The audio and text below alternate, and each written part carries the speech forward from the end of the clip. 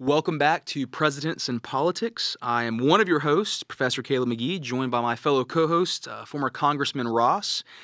Today we're going to talk about James Monroe, the fifth president and the last of the Virginia Dynasty. Absolutely. Also, the last of the Founding Fathers. Yes, true, the last to fight in the Revolutionary War. Yes. And we can definitely talk about here in a minute his military career, a very interesting military career. And he was, he amazing military career. Yes. He was wounded at the Battle of Trenton at 18 years old. That's right. But went on to serve in the Continental Army. Yes. And was at Valley Forge. Yes, and the Battle of Trenton, I don't know if you knew this or not, one interesting thing is he's going ahead of the group. He's kind of a recon unit in a way. And as he's going across, so he crosses the river first before George Washington, even though there's a really famous painting of Emmanuel Luntz, I'm trying to think off the top of my head, who paints it. And in the painting, behind Washington is supposed to be Monroe, which is very inaccurate. It's a nice painting, but Monroe is already across the river. So as Monroe's like scouting things out, he finds this doctor by the name of Riker. And Riker is a patriot, and he talks Riker into joining the group as a medic for this battle at Trenton. And once they are there, of course, Monroe picks up the bullet in his shoulder. It severs an artery, and Riker will actually tie that back together and save his life. So I did not know that. Yeah, so actually a doctor he recruits along the way for the cause to help them is the very man who saves his life. That is amazing. So I guess, again, you can see the providential hand of God. Yep. These little things, right? Like God working the circumstances, something you'd never even think was going to be important. You pick up a medic. I mean, I guess it's always good at war to be friends with a medic, right? You pick up a medic, and then he ends up saving your life. And as you said, he's a lieutenant. And at the end of this, because of the bullet in the shoulder, which he'll carry for a while, he gets promoted to captain at the age of 18. That's amazing. Yeah, that's amazing. It's a pretty big promotion rank. You know, and we were talking earlier before the podcast about how, you know, he was just a guy's guy. He was an average person. He was average in every way. And but he was brilliant at networking. Yeah, and I didn't bring there's a really famous quote. I didn't bring the book with me. Where one of his biographers made the statement that he didn't have a great intellect, and they kind of actually make fun of him with it. Now he wasn't dumb, but he was just average when you compare him to Adams or Jefferson, right? But one thing they said is he made up for his lack of intellect with his courtesy, with his frankness, and with his just honest ability to communicate with people. And he was effective at it. Very effective. You know, and what's interesting, and I would love to see this happen today, but you never will, is that he could be at odds with somebody and then later on be in partnership with them. Yes. You know, him and, you know, Madison, for example. Madison, you know, in getting the Constitution ratified, Monroe was against it. He thought he didn't have a Bill of Rights. You know, it was way too strong of central power, and he fought to keep Virginia from ratifying it unsuccessfully. But then he comes back and realizes, you know, that he can be instrumental in getting the Bill of Rights passed, and they do. Yeah. And he serves in Washington's cabinet. Yes. Until Washington gets upset with him. Because he wasn't vocal enough. Yeah. And when he was over in France. And one of the reasons why actually this happens is because he's really good friends with Lafayette. During his time of war, I'm trying to remember which battle it was. I wrote this down, and I can't remember off the top of my head. It's been one of those mornings where actually Lafayette gets wounded. Lafayette's young, working as a military officer, and Monroe actually aids him as they escape, as they move through the flank. So because of this, he builds this great friendship with the French. So he's a very loyal man. Again, he's an average, common, and he's not going to play the politics game. And I like that about him. He's a very matter-of-fact kind of person. Yes, he is. But he's also very valuable in the Jefferson administration. Yes. In fact, he was the one that was on the ground in France to negotiate the Louisiana Purchase. That's right. Which was originally just going to be New Orleans. That's right.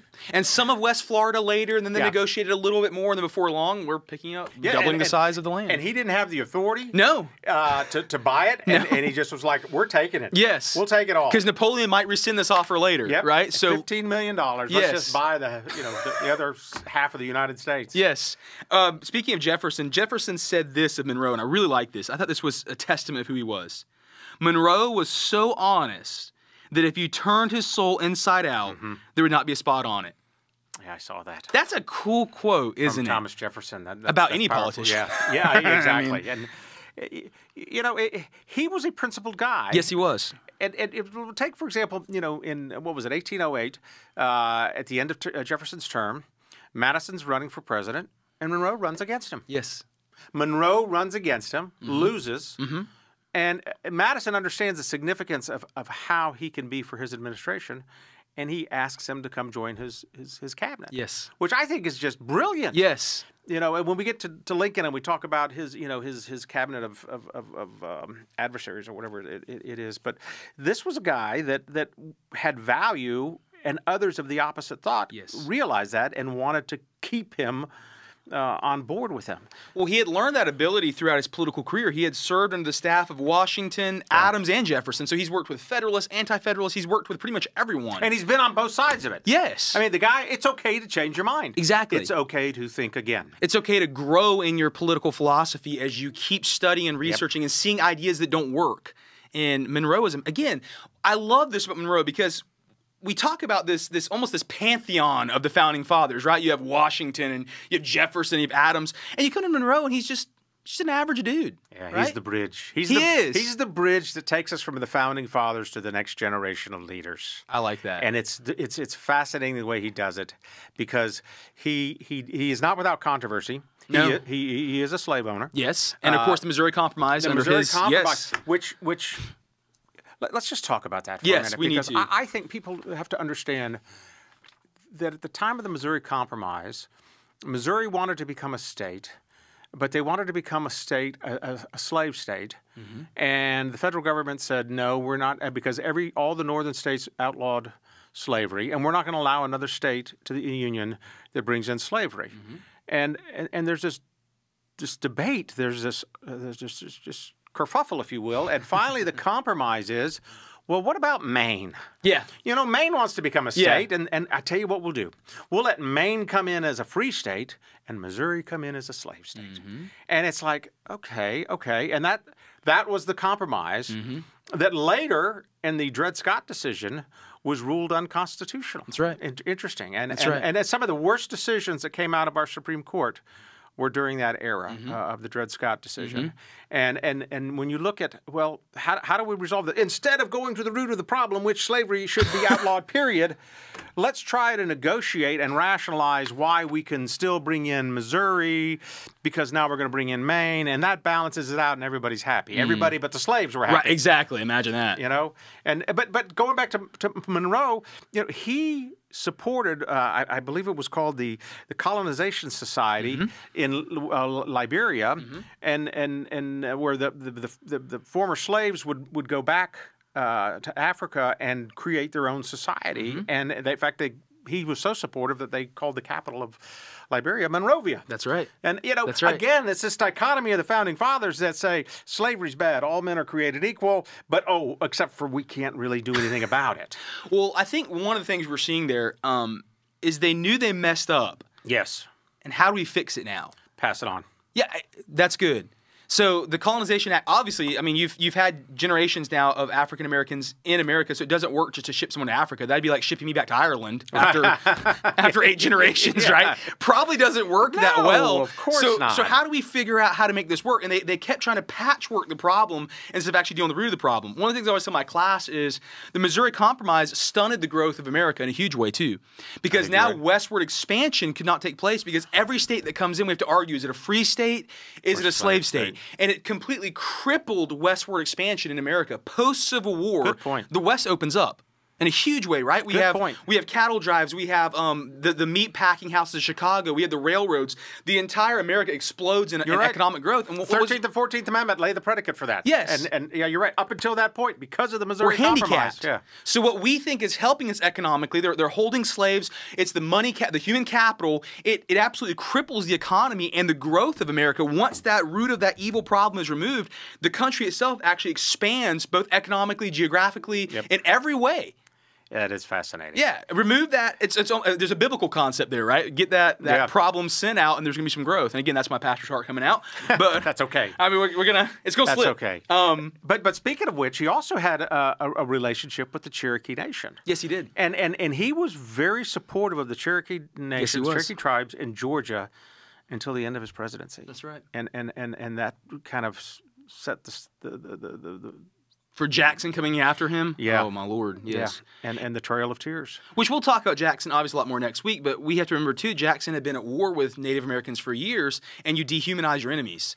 So, I mean, when you've been at war fighting with that certain people group, you dehumanize them. Then now when you get the power to be over them, he should have been gracious, right? He should have been gracious in victory. He was not. So no, he we'll was get not. To him no, you're right. Next week. But as a result of Jackson's antics, there's more tension between the U.S. and Spain. Yes. Spain has Florida. Yes. And in order to resolve that, Monroe oversees the purchase of Florida for $5 million. $5 million. You can't even get a beach house for that in no, Florida. Not anymore. Right? I mean, jeez, good luck. The whole entire state. And of course, this also leads to some Florida history, the Seminole Indian Wars. Yes. Because one of the things that's taking place this time is the Seminole Indians, which are the only Native American tribe that never signed a peace treaty with the government. I did not know that. Because they kept fleeing further and further south in the Everglades. Who wants to go to the Everglades to get them? Mosquitoes, snakes, and now pythons. But nonetheless, back and casinos. And casinos. Right? I mean, you lose your money and your life. No. But back in these times, as they're heading further and further south, the Native Americans started taking freed slaves. And that's the reason why the Seminole Indians were using freed slaves to build their roster. So the South, specifically Georgia, is losing freed slaves very, very quickly to Florida, who are joining these Seminole Indian tribes, and they're saying, what are we going to do about this? And that's one of the things that motivated the purchase of Florida is let's get control of this leak where all these freed slaves are going to. So again, interesting Florida history that kind of begins to play out here. You're right. That's not in the back of Monroe's mind by any means, but it's in the back of a lot of these Southerners' mind who ratify the idea of buying Florida. Right. So... And they do. And they do. And speaking of being an effective politician, other than George Washington, we've never had a president run unopposed. Yes, his second term, second election. Yes. No one runs against him. That's amazing. It's never happened except for, like you said, Washington, which, I mean, Washington's new. It's not like we even know the system yet. So really, in all honesty, we can say Monroe is one of a kind where his first election is so good, the era of good feelings. Yes, you're right. That's what they call it. And then he runs the second time, and no one's like, man, we can't even run against him, right? We well, look at that. The kind of bookend. The election of the first founding father as president, unopposed.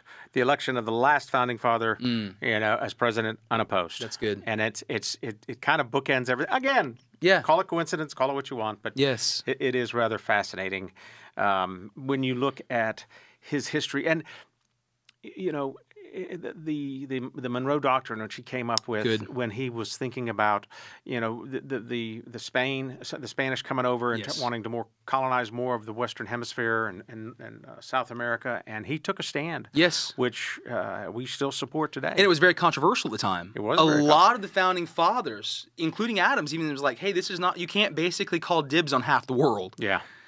However, we did, and it's paid off in a huge way. Exactly. And I think Theodore Roosevelt used it when, with the Spanish-American War and all of the... Well, let's fast forward even past that. Let's look all the way up to the Falkland Islands. Yeah. In the 1980s. You're right. Ronald Reagan, Margaret Thatcher, right? They call it the political marriage, the Iron Lady and the Great Communicator, and yet now they're kind of at war with each other because Margaret Thatcher says, hey, we're going to go get our islands.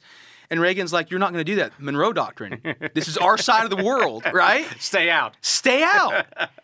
Interesting. So we as basically a country said all of the Western Hemisphere belongs to us. If you're not familiar with the Monroe Doctrine, all the Western Hemisphere belongs to us in the sense that no European power. Now, we don't mess with South American powers, but no European power can come and mess with any part of the Western Hemisphere. It was very controversial at the time, but in many ways, I think it saved us some additional wars. Oh, most definitely. Plus, it helped establish us as a superpower at the time. Absolutely. You know, that here we are, still a 30-year-old country, but yet we are taking the initiative to say, don't tread on us. Yes. Don't come over here and we're willing to back it up. And so, you know, in fact, Monroe, who becomes James Madison's Secretary of War at the time of the War of 1812, really does an effective job in building a military. Yes. Building a navy. Yes.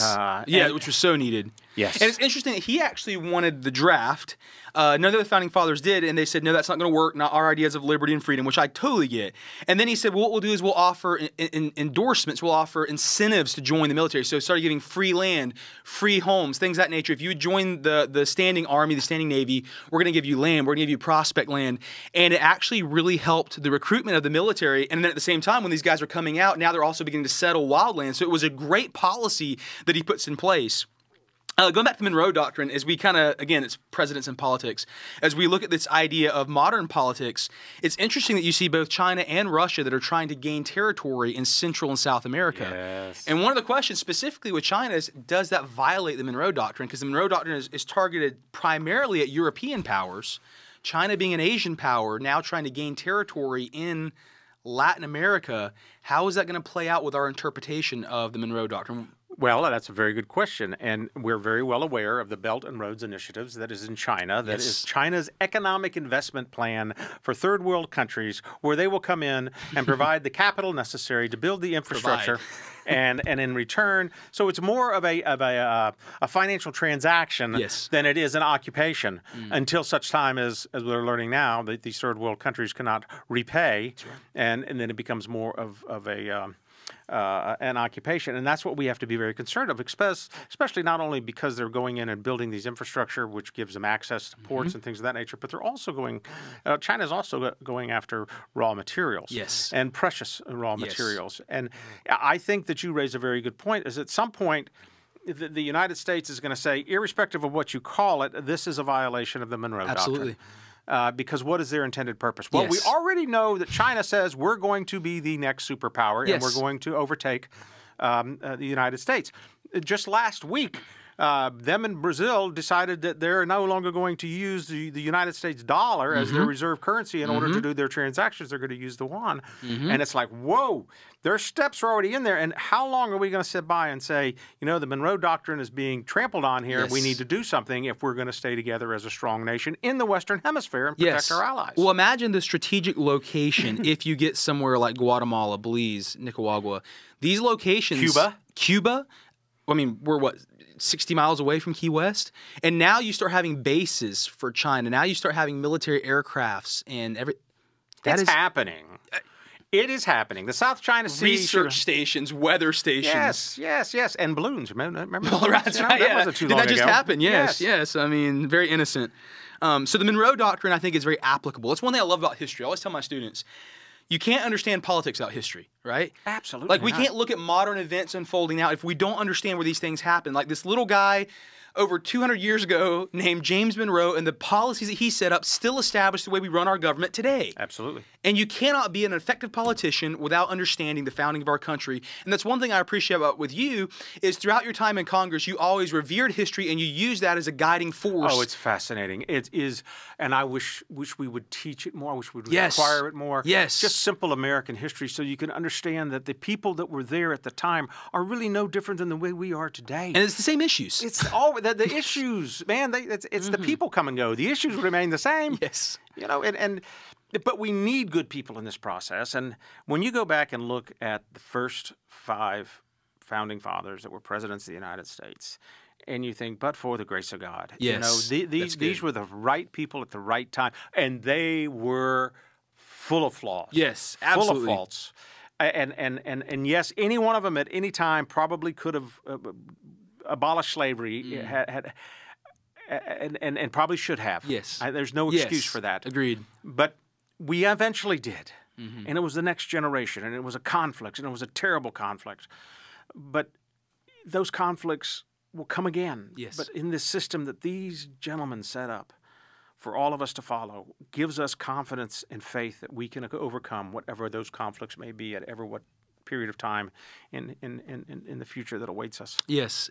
And going back, you and I talked this before we started recording, but one thing that Monroe did very, very well is he networked. Yes. He wasn't the most intelligent. He wasn't the best looking. He wasn't the most eloquent. He didn't have the it factor that Hollywood has, right? But he was just a really kind, faithful, honest man of integrity, and he just showed up. Exactly. He was just consistent. He was consistent, and so many administrations, always there. Yes. And they could always be relied upon. Yes. In fact, during one of his military campaigns, he served, of course, in Valley Forge, as we talked about, and he will actually share a tent with John Marshall, who's the fourth justice. Yeah, the fourth justice, of course, of the U.S. So everywhere he goes, he's showing up, he's kind, he's consistent, and then he just meets people, and he just is just there, and he's faithful. And people look back and they're thinking of their administration, oh, you remember Monroe? He was there, he was consistent, he was nice, let's get him. I remember my dad years and years later talking about his high school, his college graduation, and he said the guy stood up to speak, and all he said was this: be nice. Learn how to be kind in life. And he said, 40 years later, I never forgot that. Be kind. And if we can teach our students just how to be civil, I know it's one of the big thing that you're about. Oh, yeah. How to be kind with people. It's amazing how many doors are open. Now, you're not kind for those doors to open, but if you're kind, it's amazing just how many things take place in life. And how disarming it can be in the most contentious situations. That's good. It is. We don't need a frontal assault on everything, right? Some people, it's frontal assault for everything. It's like the Patton mentality. Oh, yeah. And it's supposed to be, evidence of weakness if you're kind. Oh, just the opposite. That's right. It takes strength to be kind. That's right. And that's where it takes calculated strength to be kind, and you could find out how well it works. And it is so hard to practice, and I wish I could do it all the time. Agreed. And so does my wife. But that being said, this was the kind of man that could be kind at the right time in order to get the objective accomplished. Yes, just consistent. Yep. And I think it's rather, amazing that he dies, too, on the 4th of July. That's right. 5 years to the day that Jefferson and Adams had died. Again, 3 of these 5 presidents all die on the 4th of July. Yes. Come on. This isn't Hollywood. Right? They couldn't write it as well as that. Right? Had that been written, as George McCullough said, they would have said that was overdone. That was over the top. But it's reality. It is reality. I love this quote. I think you're going to like this. This is one of my all-time favorite quotes by Monroe that always stands out to me. It is only when people become ignorant and corrupt, when they degenerate into a populace, that they are incapable of exercising their sovereignty. Wow. Think about that. Are we treading on that today? I think we are. Yeah. I think we are. So when you become ignorant, when you become corrupt, you can no longer have a democratic republic. That's the time when, think about this even in modern context. When a hurricane comes in Florida and there's looting, what's the first thing that happens? Martial law. People are too corrupt to actually be able to govern themselves. Yeah. So now when we come to a point that all of society is growing corrupt, we lose our ability to govern ourselves. And we create an ignorant society by failing to educate them. Yes. And we're doing that in the world of history and in the world of civics. We are not educating them, and we're creating an ignorant population that will become corrupt. Yes. Think about these men. They would read 1,500, 3,000, 4,000 books throughout their adult life. Yeah. They spoke Greek and Hebrew and French.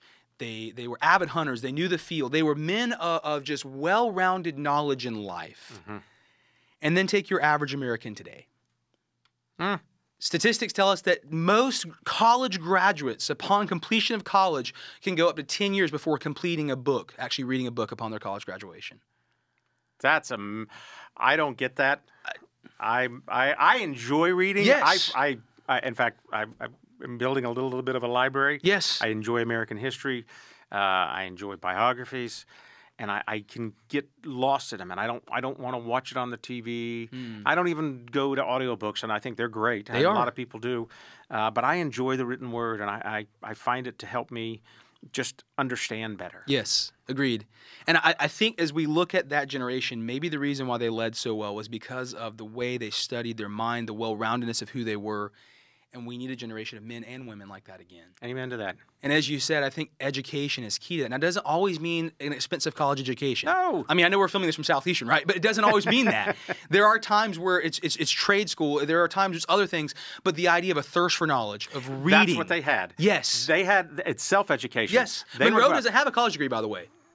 He goes to William and Mary, he does, but then the revolution breaks out. And if you remember, he's part of the group of William and Mary who stormed the governor's mansion. They steal swords, which I think that's really going to help. They steal swords and they steal guns, and then they actually arm the Virginia militia from that, so that once they get out of the College of William and Mary, he never goes back. Right. So he has no college education, but he's well-read, he's educated, he knows politics, he speaks French. And he studies under Thomas Jefferson to become a lawyer. That's right. He studies under Jefferson to become a lawyer. So, again, there's not just one way of doing this. Self-determination, man. Yes, but we need that thirst for knowledge again. Yes. We need to build men and women who, if we can use the Old Testament term, men and women of renown, right? Yeah, well put. That know their scripture, they know their values, they know history, they know politics, they're well-read, and they're ready to lead. We've got to do that again. So the question is, how do we do that? Well, what we're doing today. Yes. Re-exposing people to these ideas. Yes. Of these founding fathers. And challenging them. Yes. And encouraging them. Yes. And recognize those who do this and elevate them, because this is the type of person that we need to be cultivating to be the next generation of statesman leaders. Agreed. And this has been James Monroe. Next week, Andrew Jackson. I mean, a war hero, right? Yes. But then when he comes to power, he does not relinquish that idea of Old Hickory. Yeah, and he was unbending in every way. So we will look at him next week. Looking forward to that. I hope you've enjoyed James Monroe. Thank you.